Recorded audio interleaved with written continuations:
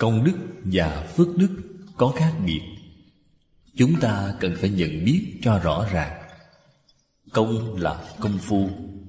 Chính mình phải có công phu tu học chân thật. Công phu thu hoạch được gọi là công đức. Thí dụ như trì giới có công, thiền định chính là đức.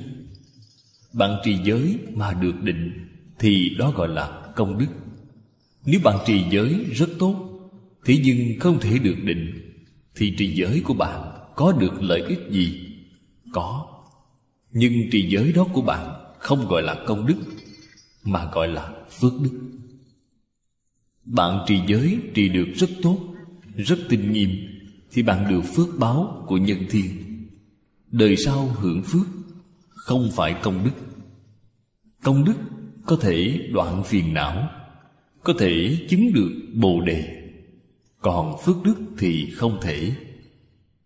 Phước đức không thể đoạn phiền não, cũng không thể chứng Bồ Đề, chỉ có thể mang đến cho bạn phước báo. Chúng ta nhất định phải phân biệt rõ ràng công đức và phước đức.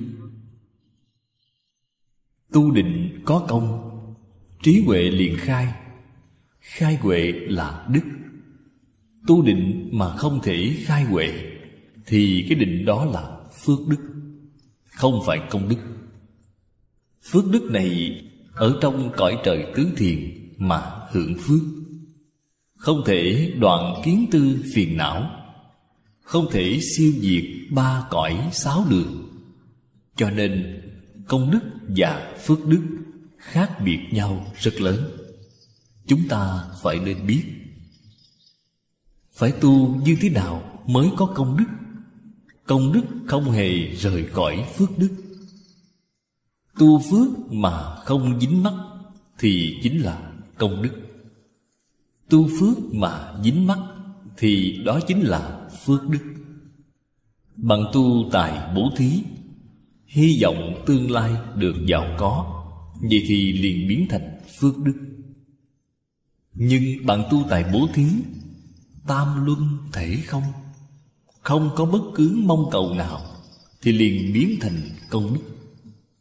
Mặc dù bạn không có bất cứ mong cầu nào, nhưng ở ngay trong cuộc sống thường ngày của bạn sẽ không thiếu bất cứ thứ gì. Vì trong công đức có phước đức, nhưng trong phước đức sẽ không có công đức. Cho nên chúng ta không luận tu phước như thế nào. Thông thường nói ba loại bố thí là tài bố thí, pháp bố thí, vô úy bố thí. Bố thí được sạch sẽ, nhưng then chốt là tâm địa phải thanh tịnh, không dính vào tướng bố thí. Không nên thường hay nghĩ đến ta có ân đức đối với người, có rất nhiều việc tốt đối với họ. Không nên có những ý niệm này. Nếu có ý niệm này thì liền biến thành phước báo. Tâm của bạn không thể được định. Định là gì? Định là tâm thanh tịnh. Bố thí tuyệt đối không nhận báo thì tâm được thanh tịnh. Tâm thanh tịnh thì phước báo đó rất lớn. Tận hư không biến pháp giới là chỗ chúng ta hưởng phước. Không chỉ bạn bố thí ở ngay chỗ này, bạn hưởng phước ở ngay chỗ này, mà không luận bạn đến bất cứ nơi nào, mười phương vô lượng vô biên cõi nước, nơi nào bạn đến cũng đều được hưởng phước. Vì sao vậy? Tâm lượng của bạn rộng lớn, không có chướng ngại, cho nên phước của bạn to lớn. Phước đó tận hư không khắp pháp giới. Những đạo lý quan trọng này ở trên Kinh Đại Thừa chúng ta phải nên hiểu. Nếu bạn tu phước mà thường hay dính vào, tôi đã kết duyên cùng với người khu vực này, tôi đã tu được bao nhiêu phước, bao nhiêu phước, vậy thì tương lai bạn phải đầu thai đến nơi đây mới hưởng được phước này. Nếu bạn đầu thai ở nơi khác, người ở nơi khác không có quan hệ gì với bạn, bạn chưa kết được cái duyên này với họ, thì bạn sẽ không có phước. đều tu như nhau, nhưng được phước không như nhau. Vì sao bạn phải làm việc dại khờ này? Vì sao bạn không chịu mở rộng tâm lượng, trồng được chút phước báo? Dù phước rất nhỏ, đều biến khắp hư không, khắp pháp giới. Mọi nơi, mỗi chỗ đều hưởng phước. Trên kinh điển Đại Thừa, chỗ này chúng ta nhất định không thể xem thường. Cho nên chúng ta nhất định phải biết công đức và phước đức là không như nhau. Phật dạy cho chúng ta an trụ nhất thiết công đức pháp trung. Thế nào gọi là an trụ? An là an ổn, trụ là trụ ở nơi đó bất động. Thành thật mà nói, phàm phu chúng ta thật rất đáng thương, vì không có chỗ trụ. Người ta nói bạn trụ ở nơi đâu vậy? Nếu như bạn thông minh trí huệ, bạn có thể nói với họ: tôi ở nơi đó. Hiện tại ta ở cư sĩ Lâm, làm gì có chỗ trụ? Không có chỗ trụ. Thân tìm một chỗ trụ. Bạn có phòng ốc, có nhà. Đây là chỗ trụ của cái thân. Có cái nhà, có phòng thì thân liền được an ổn. Thế nhưng thân an, nhưng tâm không an. Then chốt nhất là tâm phải trụ ở nơi nào đó. Đây là một vấn đề rất lớn.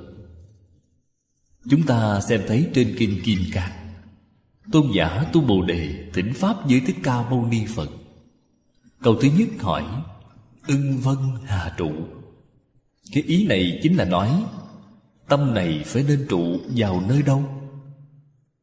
Người thế gian hiểu được thân trụ, nhưng không hiểu được tâm trụ. Cho nên cả đời bồng bềnh trải qua ngày tháng, thật là khổ sở. Không luận họ có phước hay không, có phước họ cũng khổ, không phước thì càng khổ hơn. Cả đời ưu bi khổ não. Giống như vậy, khổ dường bao. Nếu như họ hiểu được tâm phải có một chỗ để an trụ, thì cả đời của họ liền có phước. Cả đời của họ liền có thành tựu, không luận là trong thế Pháp hay trong Phật Pháp. Do đây có thể biết an trụ của tâm thật rất quan trọng. An ổn, an trụ vào một nơi, trụ nơi đó bất động. Trên kinh luận, Phật dạy tất cả chúng sanh do căn tánh của chúng sanh không như nhau. Thí dụ có những chúng sanh tâm lượng rất nhỏ, tầm nhìn nông cạn. Nghe nói trên trời không tệ, đời sau có thể sanh thiên, thì đã rất vừa lòng. Nếu bạn khuyên họ ra khỏi tam giới, thì họ không có lòng tin. Họ nghĩ nghiệp chướng của họ sâu nặng, không ra được đâu, không thể đi, không thể ra khỏi. Họ lập tức liền thoái lui. Phật đối với những chúng sanh này đều có cách giúp họ mãn nguyện. Họ muốn sanh thiên, thì Phật liền dạy cho họ phương pháp sanh thiên. Người căn tánh hơi lanh lợi một chút, biết được thiên phước cũng có lúc sẽ hưởng hết. Hưởng hết phước rồi thì phải làm sao? Thời gian tuy dài, nhưng cũng có lúc đến đoạn kết. Như vậy là họ cao hơn một bậc so với người khác. Họ biết được siêu diệt luân hồi, thì ngày tháng trải qua tốt hơn nhiều so với trong luân hồi. Họ có cái tâm xuất tam giới, thì Phật liền dạy họ phương pháp xuất tam giới. Tâm an trụ ở nơi đó. Cho nên giáo học của Phật chân thật là phù hợp với căn cơ, thỏa mãn nguyện vọng của tất cả chúng sanh. Nếu bạn muốn sanh thiên, Phật liền dạy là tâm của bạn nhất định phải an trụ trong 10 thiện, trong thập thiện nghiệp đạo. Thường hay sanh thiện niệm, sanh thiện tâm, lợi ích tất cả chúng sanh. Sau cùng chính mình được lợi ích sanh thiên. Cho nên Phật dạy bạn trì giới, tu hành 10 thiện, tâm của bạn an trụ ở ngay chỗ này, quyết định được phước báo nhân thiên. Nếu bạn muốn chứng quả A-la-hán, siêu diệt 6 cõi sanh tử luân hồi, Phật liền dạy cho bạn an trụ ở trong Pháp tứ đế. Nếu bạn muốn làm Bồ Tát, học Phật cũng là quảng độ tất cả chúng sanh, thì Phật liền dạy tâm của bạn phải an trụ trong lục độ. Đó là Phật dạy mọi người Pháp an tâm. Nếu như tâm lượng của bạn quả nhiên rộng lớn, chí nguyện thù thắng, trên Bồ Tát còn có Phật, ta phải thành Phật.